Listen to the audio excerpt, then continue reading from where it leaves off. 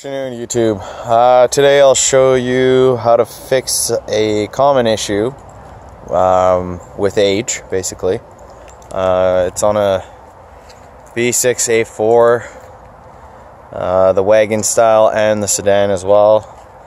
So if you notice that you're lacking power, but your ECM or your ECU doesn't throw any codes,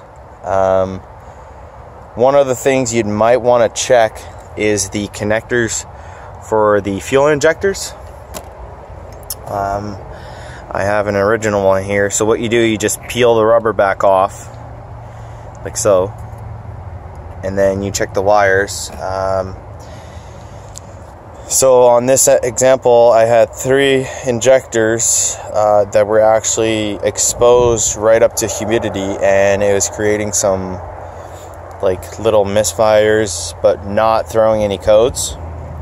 So I got these little pigtails from POWWAAA Motorsport. It's a company in the States.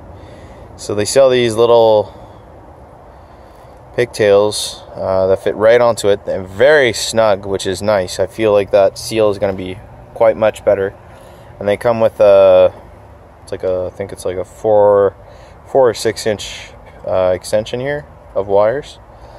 So basically you just clip them on, splice them up, just put I think it's a 22 gauge wire, the original size of the wire actually, because these are actually 18 gauges, but the original wires of your car is probably like a 20 or 22 gauge, so you can put an 18 or a 20 gauge, it'll still work.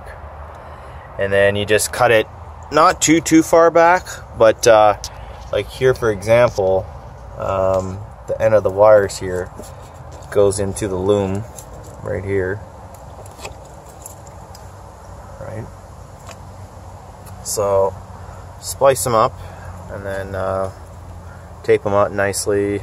And then what I'm gonna do is I'm gonna put some split loom, tape it all up all the way back there. And I did as well the camshaft position, I think it's a camshaft positioning sensor. Anyway, it's the one that sits right here, right under here. And for this one, there is what I did is a 18 gauge, and then I got the 22 or 20 for the other ones. So what I did for this one is I just peeled it back. Can you come here?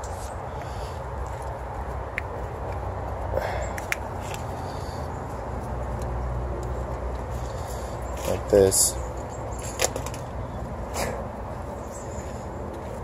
Hold the phone. It's in here.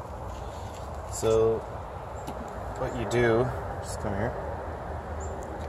So what you do is this little tab here, you just take a little 90-degree pick, pull it out like this, and it comes out right away. So then just turn it around, see these tabs? So now what I did is, I don't have the little connectors brand new, so what I did is I just reused these, and it still works good. Because what I did is I took a bobby pin for now, just one of these, put it in the front of the connector right here. See this? Zoom in a little maybe. Right here. So you just push it as far as you can, pry down on it, and then the wire will pull right out. Just give you an example, see? And then push that back in, clips back in. Just make sure to put the grommet back, because you don't want that condensation messing with your computer.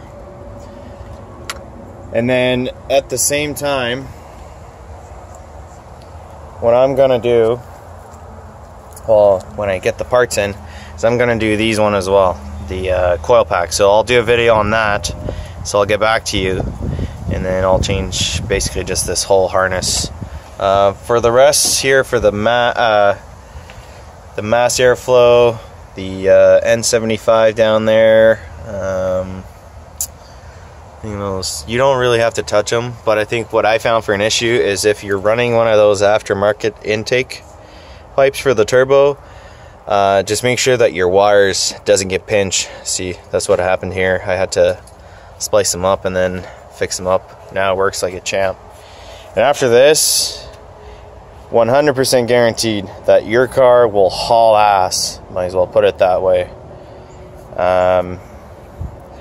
So if you got any questions, please let me know.